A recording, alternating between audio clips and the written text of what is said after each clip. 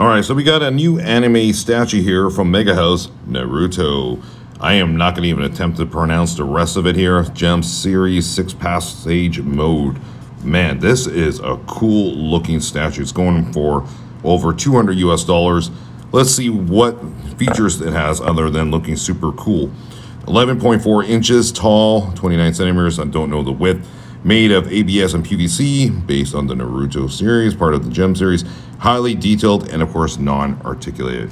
I like the pose. This one definitely, I mean, this picture is okay, but you definitely got to get him in the upper pose, kind of when you photograph him, like, you know, straight on, and then you kind of like see the side profile of his hand enlarging their superpowers. This is beautiful. This is a gorgeous piece. I'm not even a fan of the series. I don't really watch it. My kids do, but this looks absolutely fabulous. Like, wow, look at that. Oh, that is cool, man. Definitely, he's got like a Human Torch thing going on there. That is cool, definitely.